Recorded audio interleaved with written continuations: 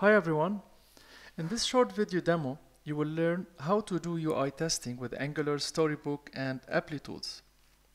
This is an Angular application that was created using Angular CLI.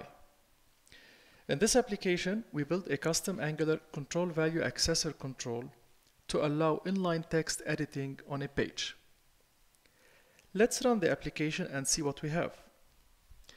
To run this application, open a new terminal window, then run this command.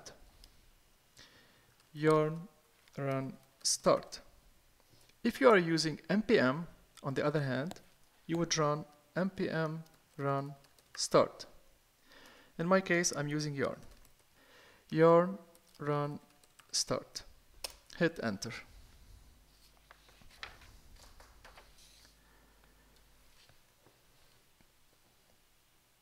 Once the application runs, open a browser and navigate to this URL.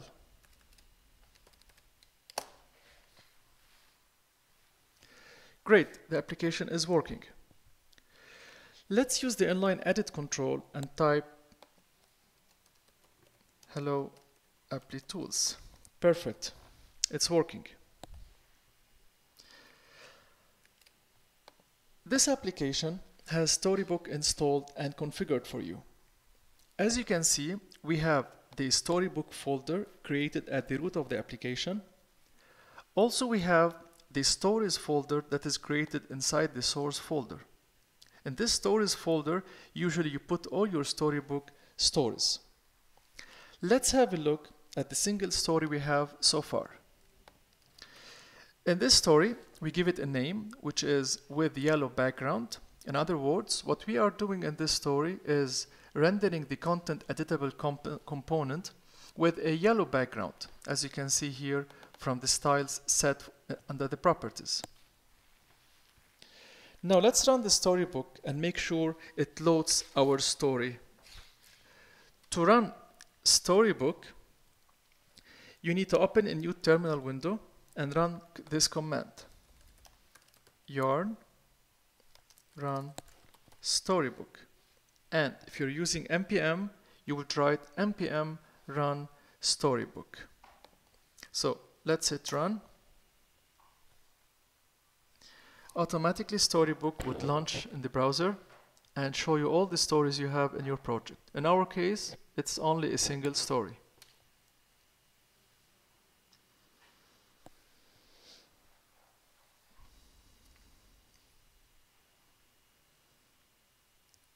Perfect.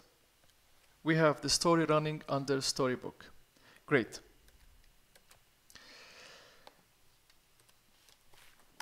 Now it's time to install Applitools iStorybook SDK and run our UI tests. By the way, the iStorybook source code is available at this URL. So if you want, you can go there whenever you want and go through the code and all the README file they offer. Let's go back to our source code. To install the package, you would run this command. Yarn add Applitools is-storybook -d because we are storing it as a dev dependency. Again, if you are using npm, you would write npm install --save -dev so that you can install this package using npm. For now, I've already installed the package a while ago, so I won't be running it again. Before you can run iStorybook, make sure you have properly configured the Applitools API key. You can grab an API key from the Applitools Test Manager dashboard. Once you have the key, you can assign it to an environment variable that Applitools will use while running your tests. Let me show you how you can get an Applitools API key. Let's go to applitools.com website. Then you sign in with your own credentials. Once signed in, you locate this icon, click on it, and then you can see this option, My API Key. Once you click this option, you can copy your API key, go back to your solution, and add this API key to an environment variable. It depends whether you are working on a Mac or a Windows. In my case, I'm running this application on a MacBook Pro, so I'm going to show you how to store this API key in an environment variable. You type export Applitools underscore API underscore key equals to whatever API key you have copied from the website. And that's all. So this key will be stored inside the Applitools API key environment variable. If you are on a Windows machine, you only need to replace export with the word set. So set Applitools API key equal to the value of your key. I've already done this before, so I don't need to set it again. By the way, Applitools offers many configuration settings you can set when running your tests. You can check the full list of the settings by going to this URL.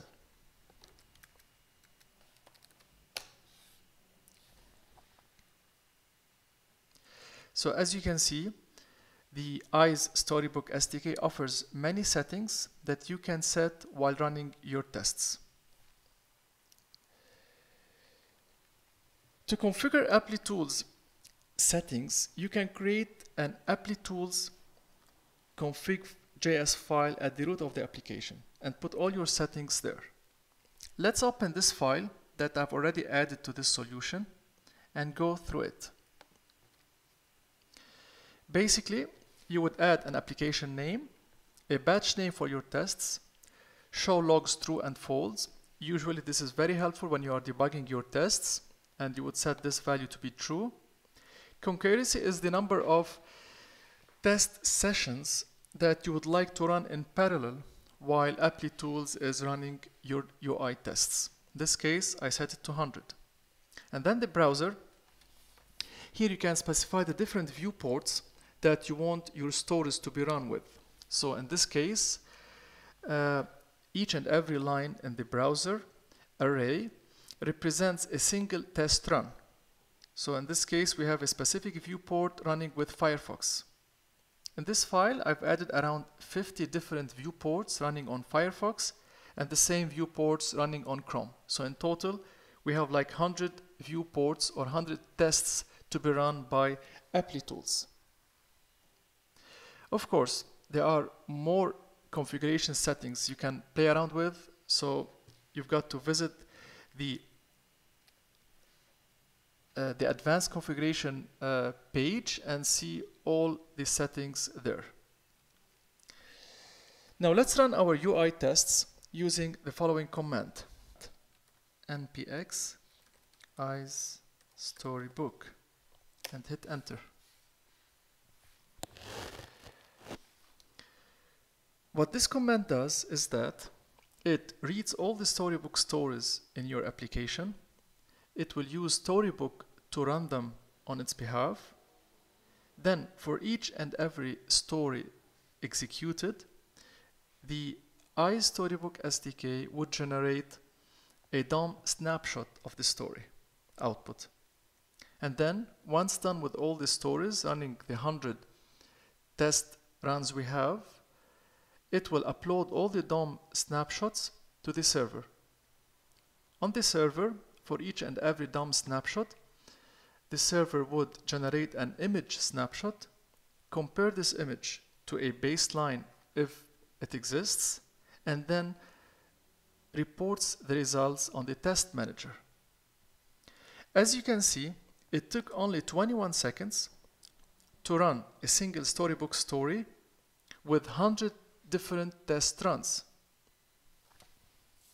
Let's switch to the application, to the Applitools test manager, and see also the results there.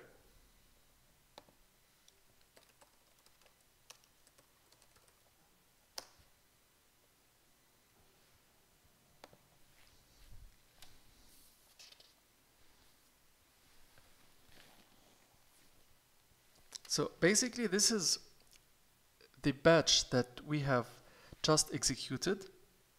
As you can see, we have 100 tests. On average, it took each test around 7 seconds to run. And since we have like concurrency while running the tests, you can see on the terminal that all the 100 tests took only 21 seconds.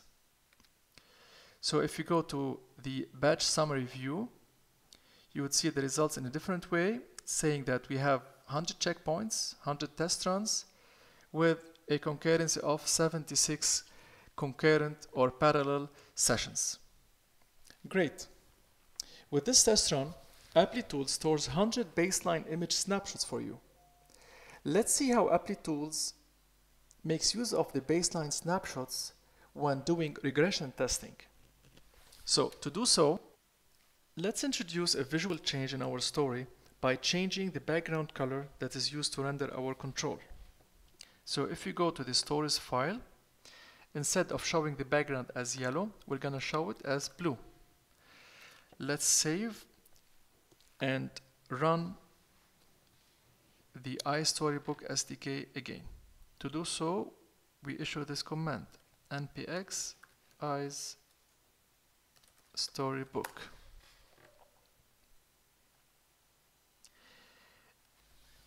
Again, the same thing happens here. The SDK would read all the stories, run them all using Storybook, generate a DOM snapshot, uploads all the DOM snapshots to the server. The server would generate the image snapshots compared to the baselines. In this case, we do have baselines, and then report the results on the Applitools Test Manager dashboard.